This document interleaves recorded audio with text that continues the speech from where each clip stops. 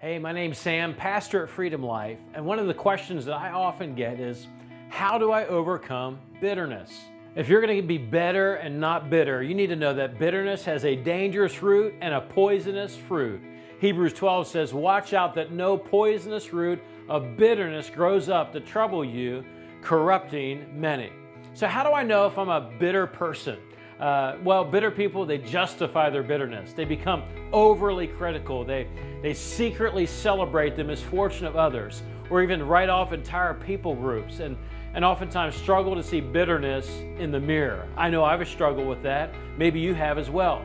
So how do I become better and not bitter? Well, bitter people become better by forgiving.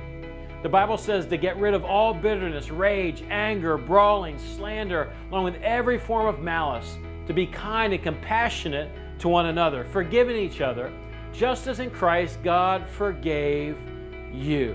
Forgiveness is the key. So how do you do that? What do you need to do? Number one, you got to recognize that there's no one that's perfect. Ecclesiastes 7:20, Solomon said, not a single person on earth is always good and never sins.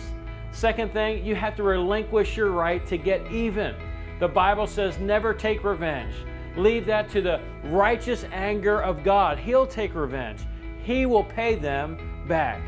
Respond to the evil with good. Romans 12:21 says, don't be overcome by evil, but overcome evil with good.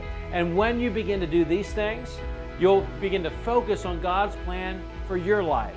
The Bible says in Jeremiah 29:11 that God knows the plans that He has for you, to give you a hope and a future, not to harm you.